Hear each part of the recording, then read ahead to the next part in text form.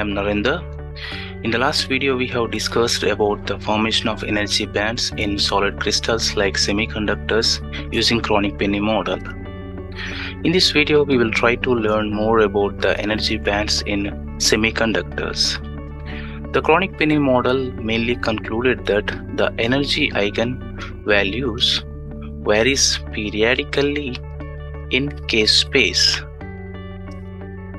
The concept of Brilliant zone also discussed in the previous video. This is the first Brilliant zone. These are the allowed bands, and there is a forbidden energy band between these allowed energy bands. So here I am showing one image that is first Brilliant zone of FCC lattice. FCC lattice, this is a simple cubic structure. The atoms are at the corners of this cubic structure. So if the atoms are at each face of this cubic structure, that is the FCC lattice, face-centered cubic lattice. So if you take an origin at the body centered position and then you bisect to nearest atoms, that will give you the first Brilliant zone of this face-centered cubic lattice. So this is the first Brilliant zone of this face-centered cubic lattice. So this is along Kx, Ky and Kz direction, right? So the origin is denoted by this gamma point, and there are several other points like L point, X point and K point are at different directions.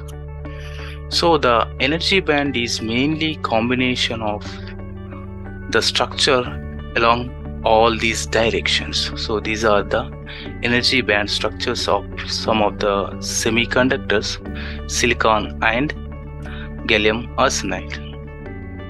So if you see carefully the energy bands structure of silicon, the energy as a function of K, right, along different points.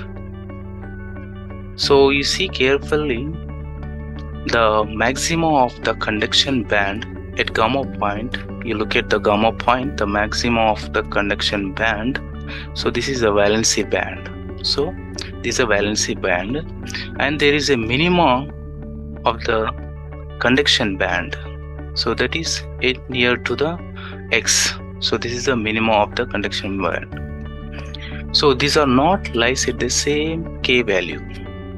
So these are at different K values. So the energy band gap is nearly 1.15 electron volt for this silicon. So this is the energy band gap.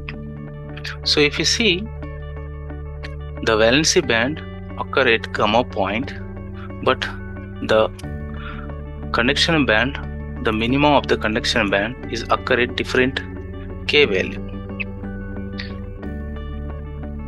So the direct electron transition is not possible in these structures.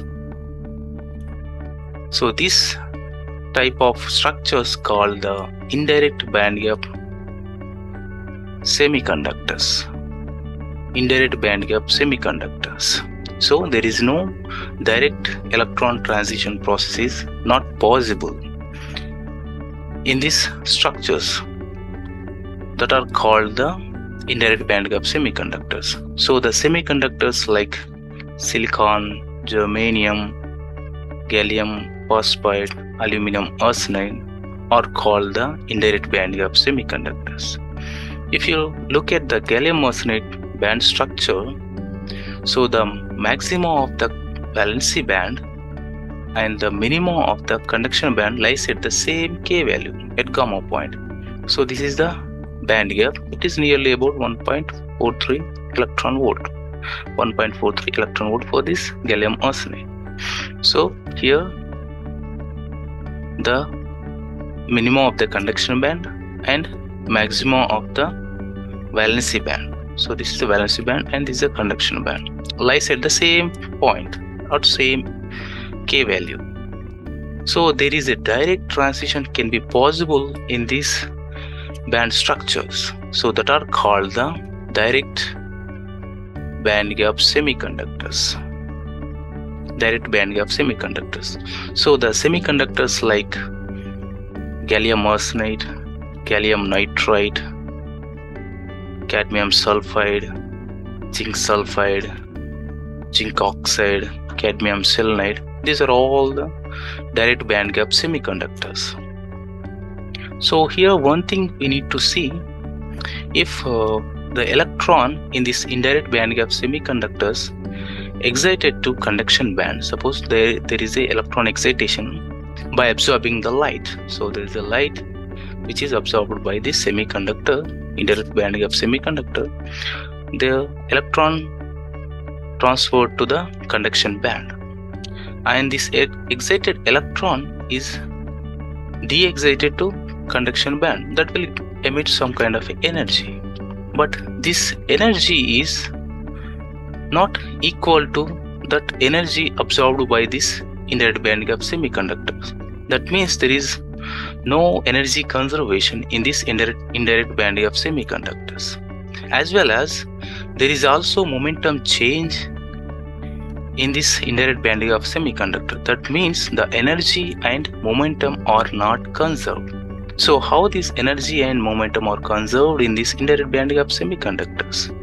So these are mainly via phonon. If the excited electron gives some of the energy to the phonon is the vibration of lattices. This is the lattice. So the vibration of lattice emit the phonon. So the de-excited electron gives some of the energy to the lattice, and that emit the phonon, and some of the other energy is released. So this emitted phonon can create some kind of a heat in the crystal. So in this way, the energy and momentum are conserved via phonon contribution. But in case of direct band gap semiconductors, the energy and momentum are conserved when the electron is excited, when it absorbs the light. So that will give the same energy is equal to the band gap of that semiconductor. That means the energy and momentum are conserved. So this process occurs at same k value. In this way, the energy and momentum are conserved in this direct band gap semiconductors. So in recent time, the researchers are trying to introduce strain into this indirect band gap semiconductors in such a way that the band structure can make some direct band gap structure. So the band structure that can come down and that can make a minimum of this conduction band, and that can make direct transition with the valency band at a same k value. So that will give you some kind of a energy and momentum conservation. So this type of materials are trying to utilize for the photonic devices. This direct band gap semiconductor can be well utilized for the photonic devices like LEDs, light emitting diodes, and laser diodes. So this can easily emit the light, but indirect band gap semiconductor do not emit any light. So that will give some kind of heat in the crystal via phonon emission. But by introducing the strain into the structure, one can make a photonic devices using this indirect band gap semiconductors. So in this way, the direct and indirect band gap semiconductor can be understood. I hope you understand a little bit about these band structures, indirect and direct band gap structures in these semiconductors. So next time we will see with the other discussion on this semiconductor topic.